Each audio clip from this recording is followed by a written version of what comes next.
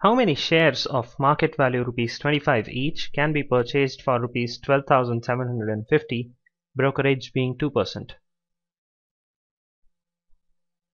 Well, we have been given the total cost price, that means the amount required to purchase all of the shares, that's 12,750.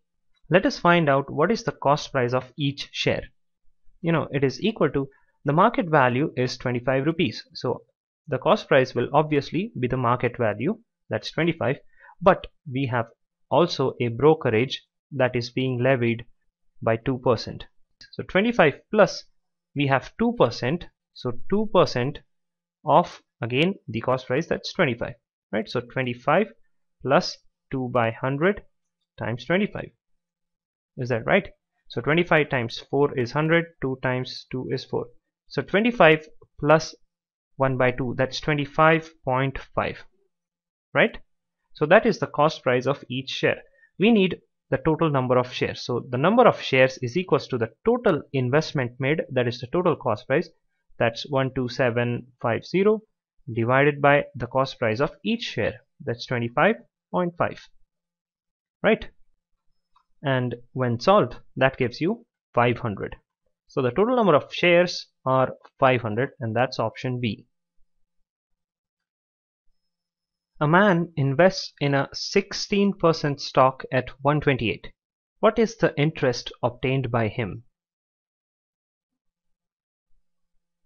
Now you might confuse this interest with dividend, but that is not the case because we have already been given the dividend, that is the rate of the dividend. Okay, now what does this statement mean? 16% stock at 128. It means that if the face value of the stock is 100 rupees, I get the market value as 128 rupees.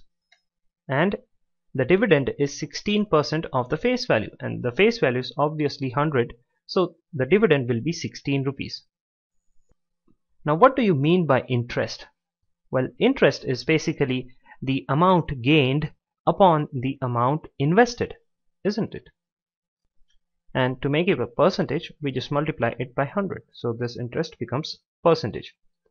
What is the gain here?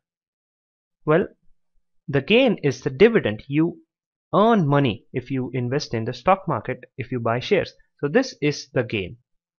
And what is the investment? Investment means how much you paid to buy the shares. So basically you paid the market value of the share to buy it. So this is the investment, the market value. Let's put the values in the formula and get the answers.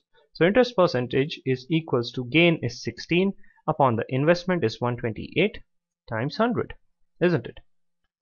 Now 4 times 25 is 100, 4 times 3 is 12, 4 times 2 is 8, so 4 times 32 is 28. Now again 16 times 2 is 32, so this is equals to 25 by 2, and that is 12.5%, right? So option D is the correct answer.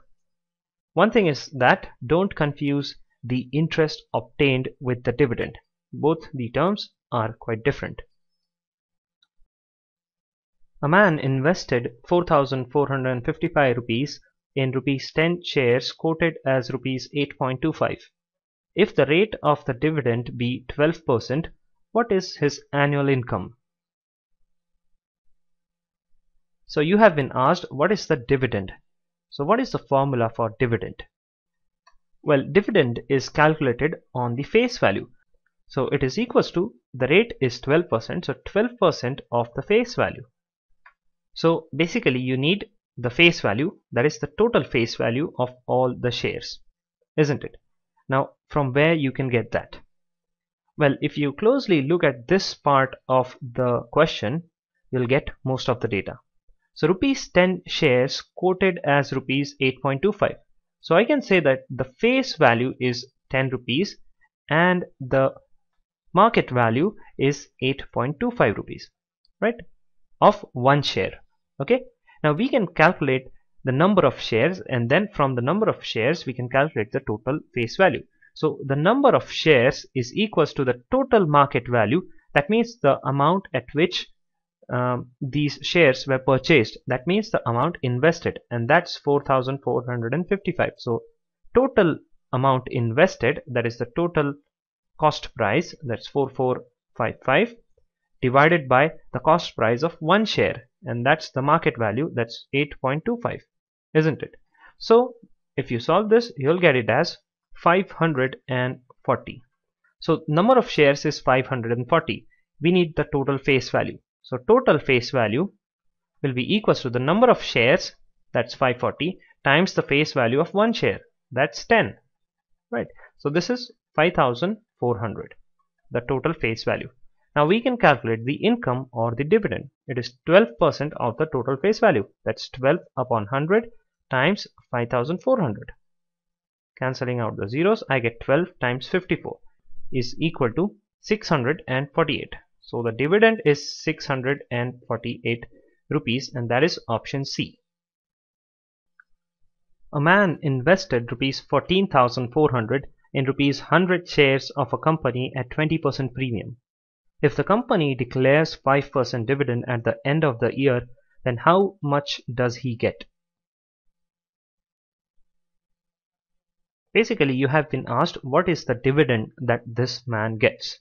So dividend, we know, is equal to, it is calculated on the face value. So we can say that dividend is 5% of the total face value, right? So we need to calculate total face value, and we have been given the face value of one share, that's 100 rupees, and also we have been given the the rate at which the market value is calculated.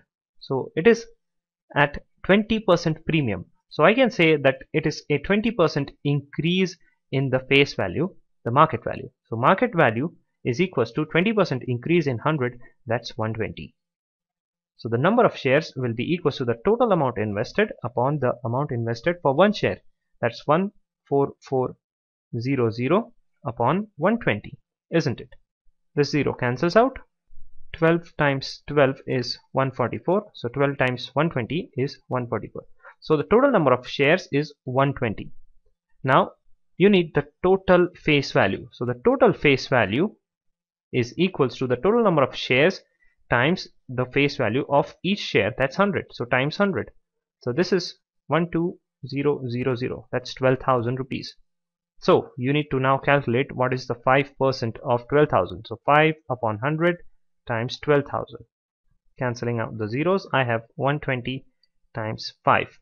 So 5 times 0 is 0, 5 times 12 is 60. So 600 rupees is the amount that this man gets after the end of 1 year. So option B is the correct answer.